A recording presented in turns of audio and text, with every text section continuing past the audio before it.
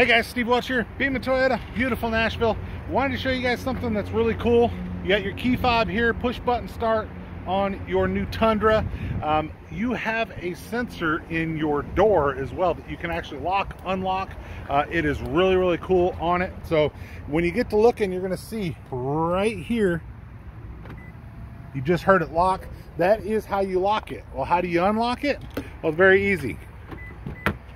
You just grab the door handle. So as long as your key fob is within 3 feet, you can very easily lock that and then turn around and unlock it. Now there is a bit of a delay when you do that, just to make sure that you haven't actually grabbed it, didn't mean to grab it.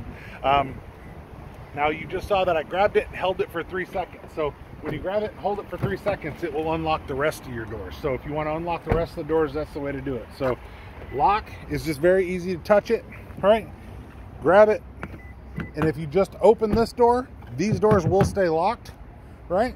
But if you have it locked and you come back through, you still have the key in your hand, grab it, hold it.